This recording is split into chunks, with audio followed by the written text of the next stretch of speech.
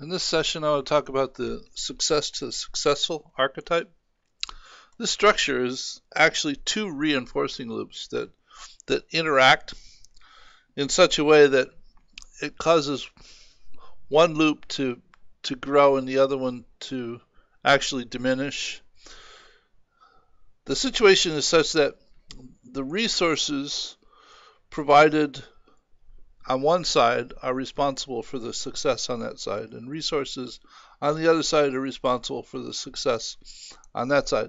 And then someone or something, whatever, is doing a comparison of the success of the two, and it's allocating resources based upon that comparison. So if the success of the two is essentially equivalent, it's allocating resources equally, and the success of the two continues pretty much in parallel. Though if for some reason or another, one, either A or B, demonstrates more success than the other, because of the nature of the structure, it will then allocate more resources to whichever one of them is more successful. And because they're reinforcing loops, any little bit of additional resources ends up being amplified very readily, so that if B should demonstrate slightly more success than A, it will end up getting more resources and demonstrating more success than A, because the allocation of resources to A has been diminished. So the more success B demonstrates, the more resources it gets, and the fewer resources A gets, so its success declines. And this structure will cause things to become extremely lopsided very readily. When you implement this as a stock and flow simulation model, again, you end up with the obvious nature of things where it's much easier to describe things in causal loops than it is in stock and flow simulation structures, because what we had to do is we had to separate these two allocations so that we created one reinforcing loop for A and one reinforcing loop for B. And this is the allocation based upon the comparison of the cumulative success of the two of them. There needs to be a stock in the loop someplace, otherwise it's just not going to work. And a factor, which is just set at 0.4 to indicate the extent to which that offset is put into play, and the allocation is 1 plus the allocation to B and 1 minus the allocation to A. So it's just one is just the opposite of the other. And the when and pulse here were set up so that at a particular point in time, I could sort of jolt the model and tell it that B has slightly more success than A, so that it will run in steady state for a while and then actually experience that difference between the two, so I can see what happens.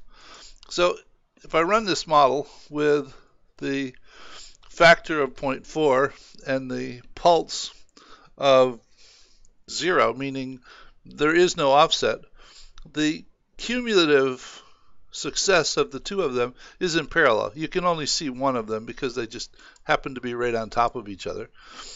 And it will continue in this manner because the resources are allocated equally.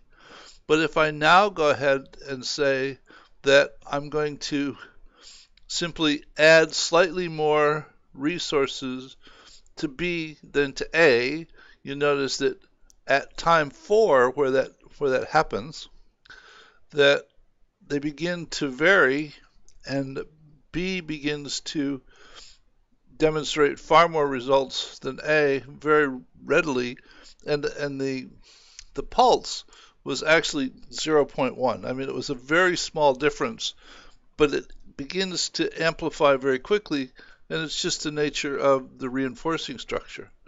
And if we go ahead and simply apply a little bit more of a variance, notice that the resources are allocated in such a way that B continues to demonstrate tremendous success and A demonstrates no success any longer. They've been completely derailed. So the approach to dealing with this situation is, and the sad thing about it is, seldom is it ever realized ahead of time. And more often than not, it's not even realized after it happens. It's typically just assumed that one person or one group is less performant than another, and time isn't spent to investigate beneath the surface to realize that they are in fact victims of what's happening in the structure and the allocation. This structure is sometimes called the self-fulfilling prophecy, where I think that Tina is smarter than Susie, so I spend more time coaching Tina, and therefore she performs better than Susie. So I've been proven correct, and I continue to coach Tina and not Susie, and Susie becomes a failure while Tina becomes a superstar because of all the coaching that she's been given. And we do that at times without even realizing that we've made that judgment, which is why I continue to say that we need to spend time to challenge the assumptions under which we operate. And much of the time that we spend, we operate in autopilot, not aware of the biases under which we actually decide to do things. So the approach for this structure is, when you see it happening, ask yourself, is there actually an underlying basis to what's happening? Is it really the group or the individual that's at fault, or are they being under-resourced in some way that's causing them to be less performant than the other group? So it's more often than not, it's a structural problem. So hope you found, and there's a couple of examples in the external resources for this, so slight variations on the structure.